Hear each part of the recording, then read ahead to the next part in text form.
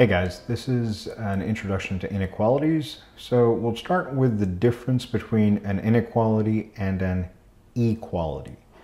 So when you solve inequalities, you always end up with something that looks like this. You end up with something that's not equal, hence the name inequality. So it might be less than, it might be greater than, it might be less than or equal to, or it might be greater than or equal to. But here's an example of x is less than 5. Versus, think about the times where we've solved equations in the past and we got x is equal to 5. Well, when we got x is equal to 5, x could only be that one number. That was it. So when we solved an equation and we got one solution, we represented it as just x equals 5. And we never did this on a number line because it doesn't make sense to use a number line to represent just one number. So that's why we never really talked about this. But if we were to use a number line to denote a solution of an equation, we would just put a dot, a solid dot above the 5. Above whatever the solution is, we would put a solid dot there. Now, if it's x is less than 5, let's think about how many numbers are less than 5.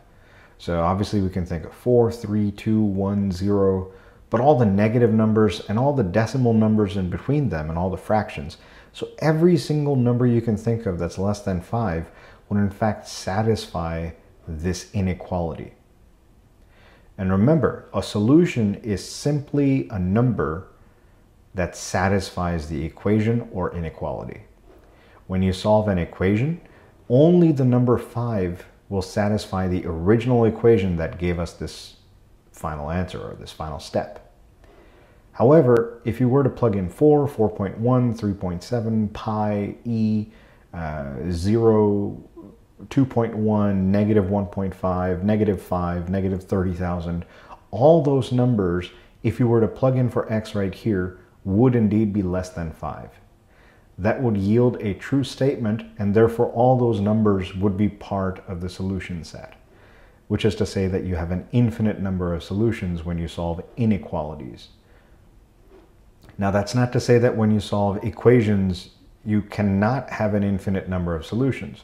Remember, there's a case where you're left with no variables and the statement that you're left with at the very end is just something like 3 equals 3 or 7 equals 7 or 0 equals 0. If you're left with a true statement with no variables, then you have an infinite number of solutions as well. But with inequalities, you'll never get just one number as the answer. You always get, well, an infinite number of solutions because an infinite number of numbers will be less than the number 5. So that's the difference between all the equations that we've solved so far and the inequalities that we're heading into. And there's a whole bunch of other differences that are going to be introduced soon. So the different kinds of, or different types or different kinds of inequalities we're going to see will be less than, which is that symbol, greater than, which is that symbol, less than or equal to. If you have like a little half equal sign fused to the bottom, then it becomes less than or equal to. And if it's facing the other way, then it's greater than or equal to. Now, when we solve inequalities, there are two ways the answers can be represented. One is using an interval, and the other is using a graph. So whenever we have less than or greater than in the final answer, so let's say you solve a problem and you're left with, x is less than 5, something like this. Well, then we use a certain symbol to denote that it's less than and not less than or equal to on a graph. So whenever we have less than or greater than, essentially the terms that don't have the equal, we use this open circle or hollow dot. Different people call them different things, but essentially it's an open circle, or it's not filled in. Depending on which way the arrows are going, you can also use parentheses. So an open circle, it doesn't matter. The arrow can go to the left or the arrow can go to the right. But if you use parentheses, if the arrow is going to the right, well, then you open parentheses here. And if the arrow is going to go to the left, well, then you close parentheses and then you draw the arrow going to the left. Vice versa, if we have less than or equal to or greater than or equal to, we denote that by using a solid dot. and then we use brackets. So if the arrow is going to the left, we use a bracket opening, or we close the bracket, and if the arrow is going to the right, we open a bracket. Here's an example of how we can see this inequality or this answer represented as a graph and as an interval. So if you solve a problem and at the end you're left with x is greater than or equal to 3, well, then you put a solid dot, you make a number line, you just put a 3 on the bottom because we don't care about the other numbers, we just care about this number. So you stick a 3 on the bottom. Now, because it's greater than or equal to, because it has that equal sign, we include 3. And what that really means is, if I were to plug in numbers here, so let's say I plug in 4. 4 is greater than 3. 4 is greater than or equal to 3. That's a true statement. That means 4 is in the solution set, or 4 is a solution. Now, if I were to pick 5 or 6 or 7, all those numbers would make this condition true. Therefore, all these numbers to the right of 3 would be in the solution set. But what about the number 3 itself? So if I were to plug in 3 here, 3 is greater than or equal to 3. That's actually a true statement because 3 is equal to 3, and we have an or in the middle. So one of them has to be true, not both of them. It's not greater than and equal to. Well, that wouldn't make any sense. How many things would be greater than and equal to a certain number? So because it's greater than or equal to, either the number has to be greater than or it has to be equal. It does not have to be both. In fact, it cannot be both. So 3 actually satisfies this inequality as well, versus if we were to go back to this and plug in 5 here, the number itself, that's the number on the number line, 5 is less than 5. That's not a true statement. So 5 would not be in the solution set. Therefore, we would exclude 5. And that's what the open circle essentially denotes. A closed circle means you include this number in the solution set. That's why if 5 is the solution, we want to include it, and we just have the dot. If we come down here, x is greater than or equal to 3. Well, all the numbers to the right of 3 are obviously greater than 3. But 3 itself is also equal to 3. So we have to include 3 and everything else all the way to the right. Another way to denote this is just to write a bracket opening to the right and then make an arrow going to the right-hand side. And the way we represent either of these graphs, either of them are going to be fine for me. Either of them are used, both of them are used in fact in mathematics. So it's not like one is correct versus the other. Math instructors, even when you go on into college algebra or pre-calculus or whatever it is you decide to take next, your instructors will recognize both these symbols. The way we write this as an interval is we always read number lines from left to right. So I walk on the number line until I start my arrow. So my arrow starts right here. Is 3 included?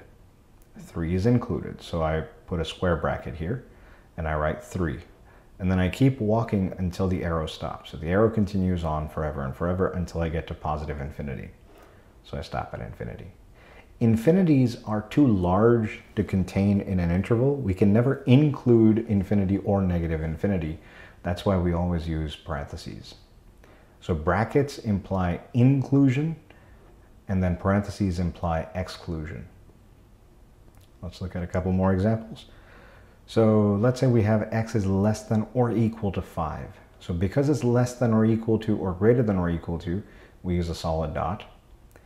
And then one thing I want you to notice is that all these arrows are always going in the same direction as the symbol. So this is less than, the arrow is going to the left. This is greater than, the arrow is going to the right.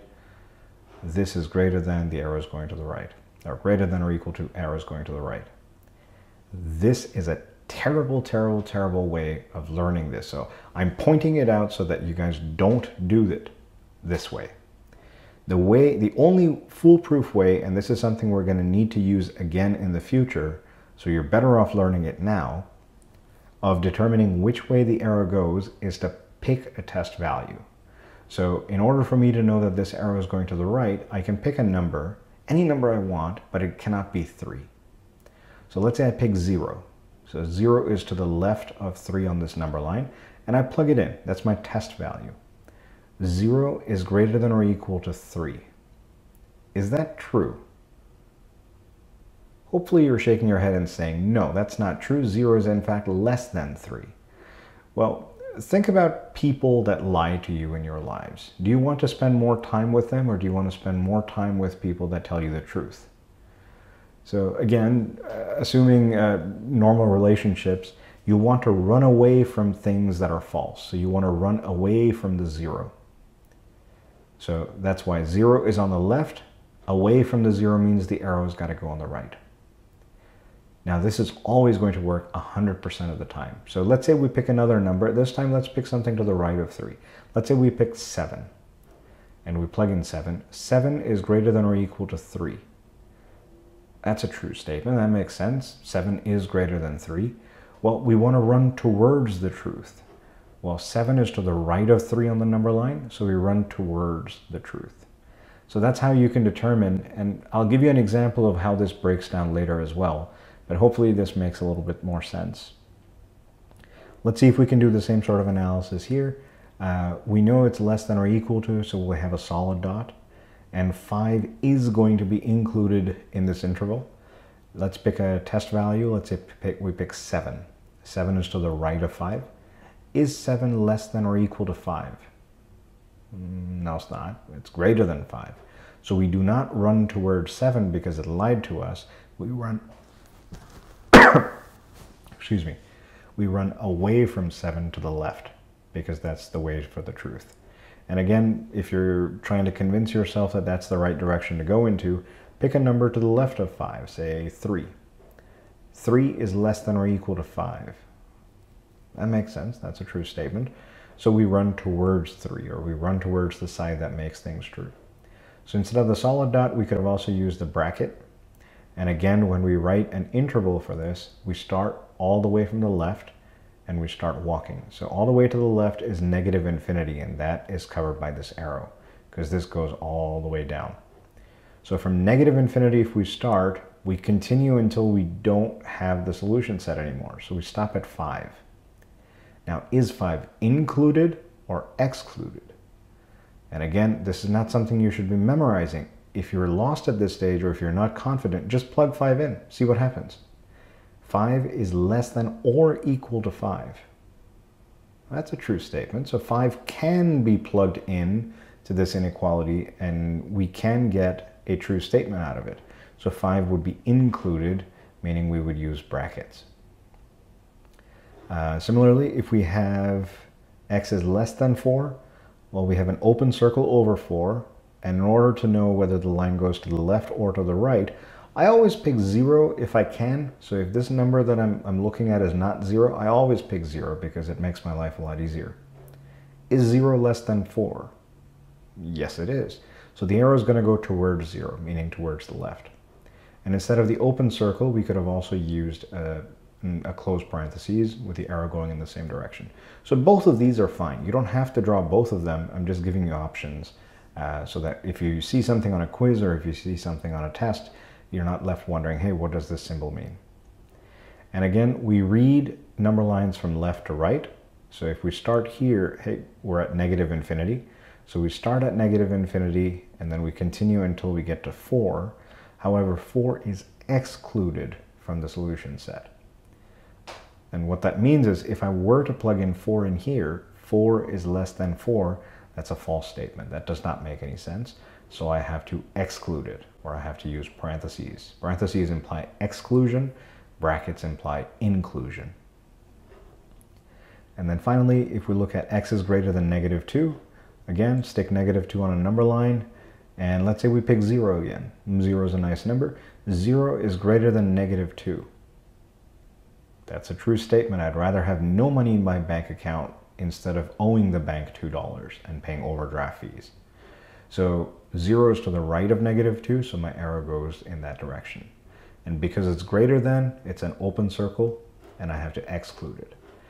So again, we read number lines from left to right, so we start right here at negative 2, but negative 2 is excluded, so we throw it away.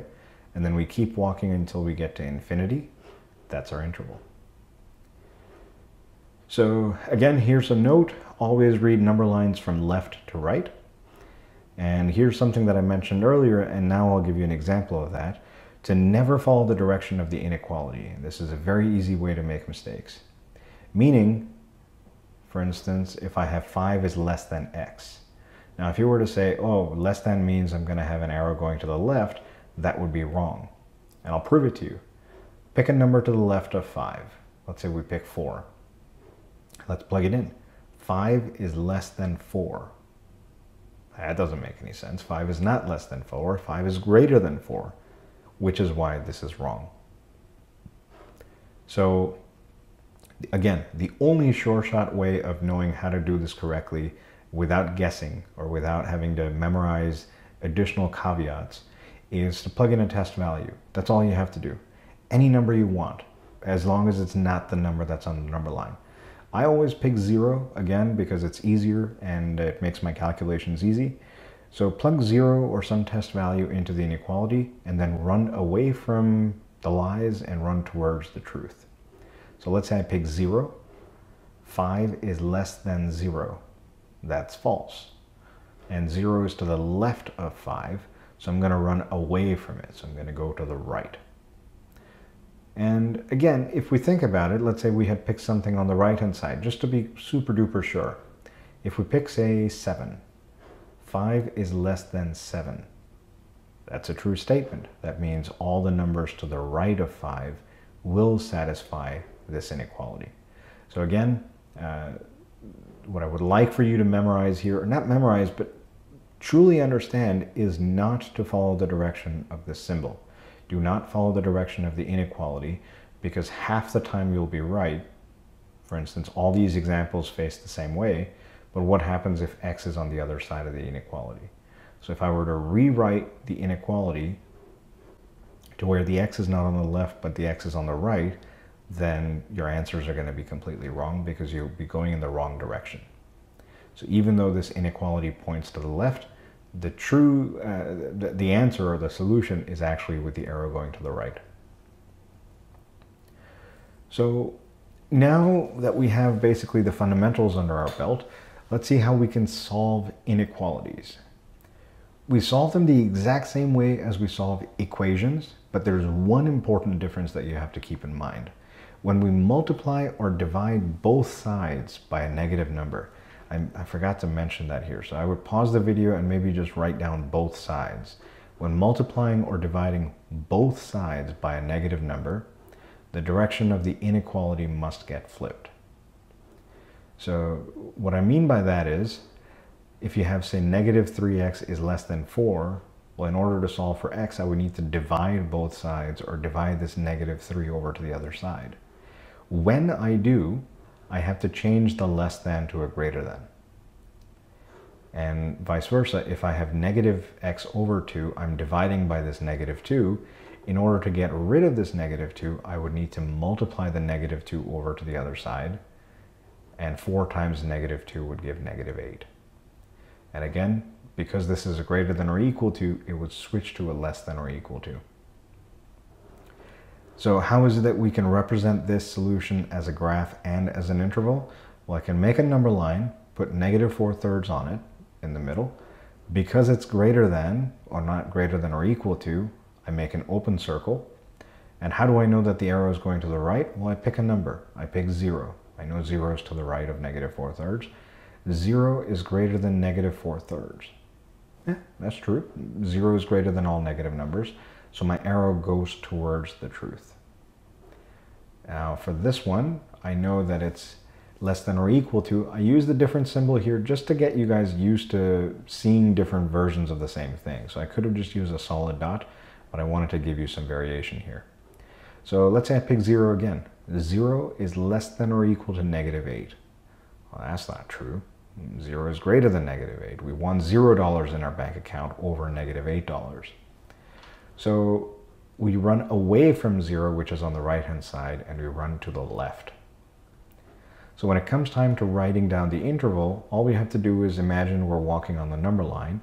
So we start walking from the left, and we walk, walk, walk, walk, walk, walk, walk, and we get to here. This number is negative 4/3, but it's excluded. Because if we were to plug in negative 4/3, we would not get a true statement here. So you open parentheses for exclusion, negative 4/3, and you continue all the way until you get to infinity. So that's where you stop. Again, reminder, infinity and negative infinity always get parentheses, never brackets.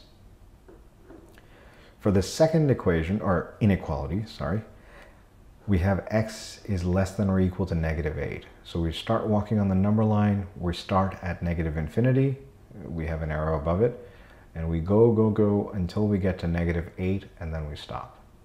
But negative 8 is included, because if I were to plug in negative 8 into this inequality, I would get a true statement. True statement means it's included in the solution set. So at this stage, I hope you're starting to see that it's very important to understand both interval notation and the graph. I hope you also see that I always draw my graphs first and then write my intervals. Quite frequently, this is not taught in this, I guess in this manner, or going in this direction, but once I draw my number line and I have my graph correct on it, writing the interval is basically just looking at where the arrow starts and where it ends, always from left to right. So writing down the interval becomes super easy once you have the graph. And it does not take very long to come up with this or even to draw this. So even if the question simply says, write down an interval for the solution, I would very strongly recommend that you draw the graph first and then just look at it and say, okay, well, it starts at negative 4/3 and goes to infinity, so that's my interval. So try to get used to writing solutions as both graphs and intervals, not just intervals, not just graphs, but get comfortable with using both. So here's an example of something, again, I just made it up off the top of my head, so the numbers are kind of wonky, but this is something that, you know, the likes of which you're going to solve in class and on midterms. So let's say we have 2 minus 3x is less than 4 times the quantity 6x minus 1. And we need to solve this. And we need to represent our answer as a graph and as an interval. So the first thing we do is we solve it the same exact way as we would an equation. So I can distribute the 4, and if I do that, 4 times 6x gives me 24x, 4 times negative 1 gives me negative 4. And then again, in order to solve this, if it were an equation, we would need to get all the x's on one side and all the numbers on the other side. So what I did here was I took the 24x, which was positive, and I moved it over to the left, making it negative. And I had a plus 2 here, or a positive 2 here. When I moved it to the right-hand side, it became negative. Now notice these signs or these symbols are not changing direction. They only change direction when I multiply or divide by a negative number. Those are the only 2 times you have to worry about that. If you're just adding or subtracting or moving terms left to right, you got nothing to worry about. But only when you multiply or divide both sides of an inequality by a negative, the inequality has to flip directions. So negative 3x minus 24x gives us negative 27x is less than negative 4 minus 2 is negative 6. And then in order to get x by itself, I need to divide by negative 27 because it's being multiplied here. Now when I divide the negative 27 over to the other side, I have to change the direction of the inequality because, well, I'm dividing by a negative number, which is one of the 2 times that I have to change the direction of the inequality. And then if I were to simplify or reduce this fraction by 3, or negative 3 in fact, I would get 2 over 9. So then my solution becomes x is greater than 2 over 9. So the first thing I do is I make a number line, I put 2 over 9 on it, and because it's greater than, I just put a circle above it, and then I pick a number. I pick 0, as always. 0 is greater than 2 over 9. That doesn't make sense because 0 is less than 2 over 9. And 0 is to the left. So I run away from the lies or from the falsehoods. So my arrow goes to the right. And again, if I'm not sure, let's say I pick a number to the right, like 100. Is 100 greater than 2 over 9? Absolutely. I'd rather have $100 than 2 over $9, whatever that number is. So I run towards the truth. I run to the right. And when it comes to writing this down as an interval, well, we open parentheses because it's excluded. 2 over 9 is not greater than 2 over 9. So we exclude 2 over 9. and we indicate exclusion by using parentheses. So we start at 2 over 9 and we keep walking until we get to infinity. So that's where we stop. Again, a reminder, we always read number lines from left to right. Always the smaller number first and the larger number second. Infinity gets a parenthesis because we can never include it. It's too large. We can never get our arms around it. So this is an example of an inequality that can be the solution of which can be represented as a graph and as an interval. So especially for this particular section or this chapter, you should be very, very comfortable with writing or expressing answers both as inequalities and as your answers both as intervals and as graphs, interchangeably. And that's it for an introduction to inequalities. We'll get to compound inequalities in the next lecture.